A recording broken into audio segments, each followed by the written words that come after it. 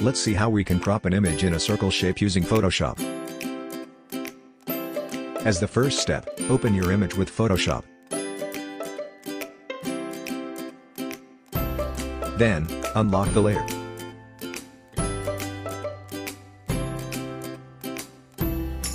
Select the elliptical marquee tool, and draw a perfect circle by holding Shift.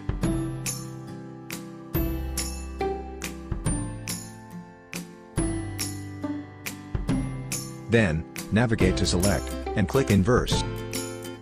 This will select all the areas, except inside the circle.